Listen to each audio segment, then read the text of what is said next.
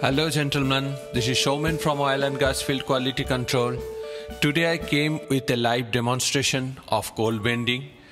This coal bending is generally done by the contractor at site only. Sometimes they put their machine on the right of way, but sometimes they put the machine on their laydown yard. They do it at their pace and later on it is being transported to the site. Before you go for the live bending demonstration, I think you know that I posted another video of coal bending with the theories, the calculations, how to do the bending. You first go through that video. I will put a link on this video. First, if you go through that video, then it will be very easy to understand the live demonstration. You will learn the theory on that video and then you can see the live demonstration here. Let us see the bending machine. You can see in the photo. Then this is bending machine die. Die is rubber padded to protect the pipe external FBA coating. If the pipe is internally coated, then we need to take extra care inside. So generally pipe inside there is a mandrel. You can see this photo. The mandrel is also added with extra layer of padding if the pipe is internally coated to protect any wear and tear. Mandrel is generally put directly inside the pipe at the bend location to protect the pipe from buckle inside. Now let us go for the live demonstration. You can see the bend test setup, the pipe bending machine. The bending is ongoing. First of all, based on the degree, the pipe is being divided into few segments from where the bend will take place. Let's say we need to do a 6-degree bend. Then the pipe is totally divided into 12 parts. This is termed as bite. Per bite will have half degree of angle. The less you bend per bite, there is a less chance of buckle or dent on the pipe. Based on the diameter of the pipe, degree per bend is being changed. I am displaying one table over here. You can see the limitations over there from one of our client. But generally, this angle is more strict or more less degree of bend per bite in case of internally coated pipe. This is just for your information from my practical knowledge.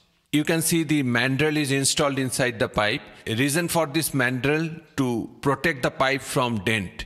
So this mandrel will be moved at the bend location, exactly under the bend location to protect the pipe from buckling. So one bite is completed. You see it is going to the next bite for bending. Let us see what the operator is doing here. The operator has a couple of hydraulic control on his hand. So he has some lever to release or hold the pipe with the bending die. This is hydraulic levers. You can see they have to go through small bites. You can see the sling that is holding the pipe, pushing the pipe to the next bite through a winch fitted on the bending machine. Operator is controlling it. You see the bending is ongoing. You can see it is slowly moving, the degree. Now it is going to the second bite again. And you see the people are pulling the pipe out inside. That is actually the mandrel they are putting in the position. If the pipe is internally coated, then the mandrel should also be coated outside to protect the internal coating of the bite.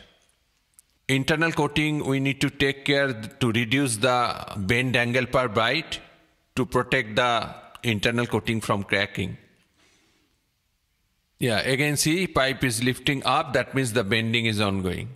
Okay, this bite is done. The die is released. Now it will move to the next bite. Both edge 600 mm minimum they will leave unbent to protect the ovality at the end. If there is ovality, then the pipe will be difficult to weld. During weld fit up, it will be difficult.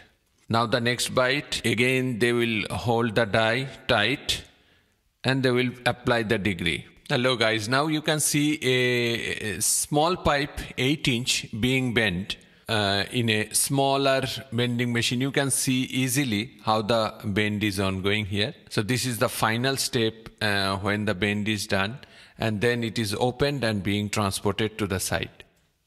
Hope guys you get a very deep insight of coal bending. If you see my old video together with this demonstration, I hope practically and theoretically you will be sound, and after reading your client standard or international standard about the more specific requirement, you can easily inspect a cold bending operation. And of course, when the bending is finished, there will be a measurement. How to measure the degree of the bend you can find from my video before. If it is within the limit without any unacceptable dent or buckle, the bend is being accepted and it is being transported to the site for installation. Sometimes I told you that the bend is also being done at pipeline right of way or inside the trains. So this is for a quicker action. For bigger dia, it is very difficult to move the bending machine. This is heavy. So in that case, generally contractor put all the bending machines and the bending action or operation at their laydown yard. The surveyor takes the reading from the site of the bend degree. It can be overbend, it can be a sag bend, or it can be a horizontal bend where the pipeline itself moving to a different direction. Thank you guys. If you like the way of my teaching, please don't forget to hit the like button and share my channel to your friends who really wants to know about pipeline construction. Signing off, Showman, for today.